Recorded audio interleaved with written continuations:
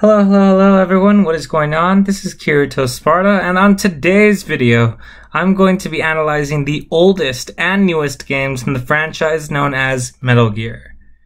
First and foremost, Metal Gear is a series of action and adventure stealth video games created by Hideo Kojima and developed and published by Konami. The first video game, Metal Gear, was released for MSX home computers and the NES. The game is classified by Tristan Donovan as an action game with a little bit of a mixture of platformer inside it too. The game was released in 1987, which was the year when New Zealand's Labour government legislates against nuclear weapons and nuclear-powered vessels in New Zealand. This was the only nation to legislate against nuclear power at that time.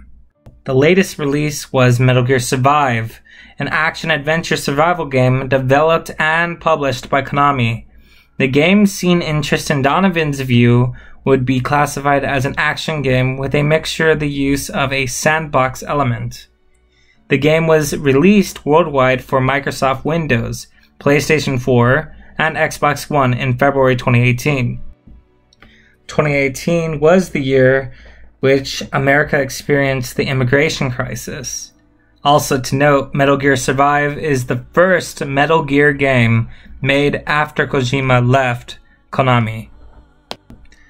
In the game Metal Gear, the player often takes control of a Special Forces operative usually known as Solid Snake, or later in the series known as Big Boss. He is tasked of finding a super weapon known as Metal Gear, which is a bipedal walking tank with the ability to launch nuclear weapons. In the latest game of the series, Metal Gear Survive, the game takes place between the events of Metal Gear Solid 5 Ground Zeroes and Metal Gear Solid 5 The Phantom Pain, and follows a MSF captain who enters a parallel dimension and establishes a local command center to unravel the mysteries of a strange virus that turns people into zombie-like creatures.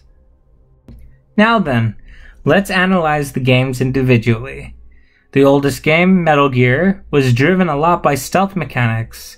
However, as you would imagine, the brand of sneaking and silent takedowns was served in a much humbler set of clothes, while a lot of the game was just trial and error. Thankfully enough, you don't have to just sneak all the way through in Metal Gear. You can also go full guns blazing if that's what suits you.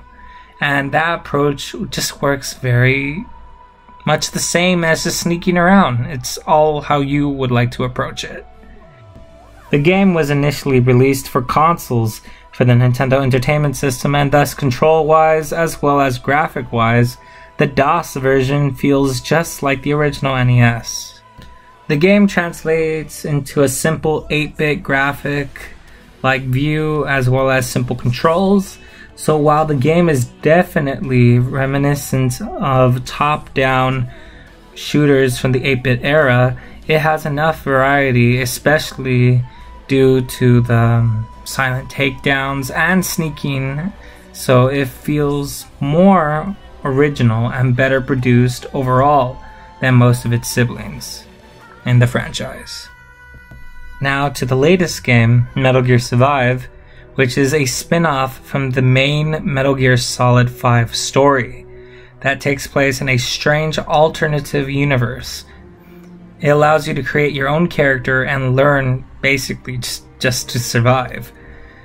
You basically scavenge for resources, craft weapons, build a base camp, and explore the unknown while developing the survival skills necessary in the hostile environment that you're put in. In co-op mode, assembling a team of 4 players is basically required for the set of difficulty for the co-op mode, so you can infiltrate and defend areas from hordes of creatures. You can place fortifications and defensive weapons strategically anywhere in the area to give you an advantage against every intensifying enemy that you meet. and teamwork and resourcefulness is basically key in this fast-paced co-op mission mode as well.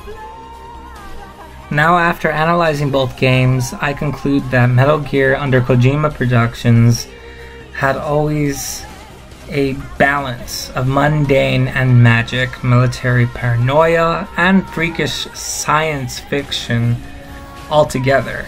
It was balanced, but the balance has never been tipped in one direction as seen in Metal Gear Survive. Whereas in Metal Gear, it's often silly, and Survive immediately turns not only just cheesy, but like awkward, and it just rarely stops.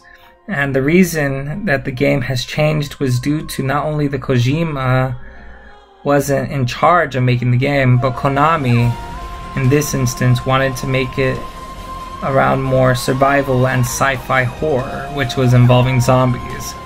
Plus, in Konami's eyes, they wanted to make an easy buck from a game that had Kojima's title on it. Without involving him, they thought it would be a good money grab, so to speak. Although that was a big mistake, because Metal Gear Survive was graded the third worst video game in 2018 and had a mixed rating in general. It was pretty bad. Well, ending on that note, that pretty much sums it up, guys, and that's all the time we have for today's video. Thank you everyone for staying to the end, and I hope all of you have a good rest of your day. See you all next time. Bye!